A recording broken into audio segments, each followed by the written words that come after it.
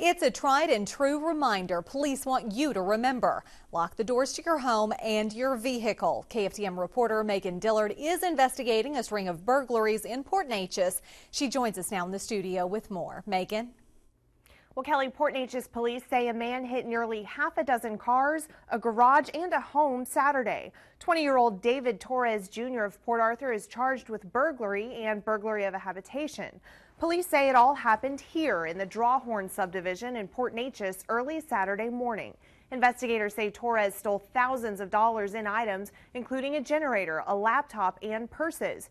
Most of these things came from unlocked vehicles. He also broke into a house and took things while the family was in the home asleep.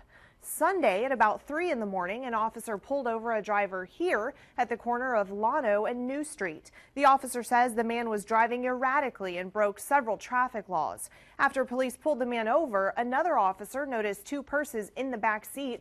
Both matched the description of items stolen in Saturday's burglaries. Investigators put the pieces together and determined Torres was responsible. He was also carrying marijuana. Officers arrested him. He was released from the Jefferson County Jail on a $25,000 bond.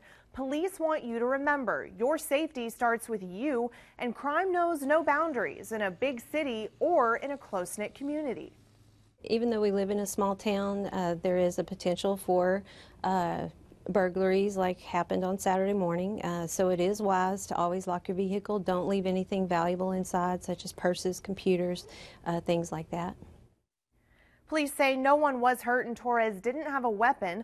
Officers caution lock your doors. For more on our story, go to our website, KFDM.com. Reporting live in the studio, Megan Dillard, 6 News Tonight.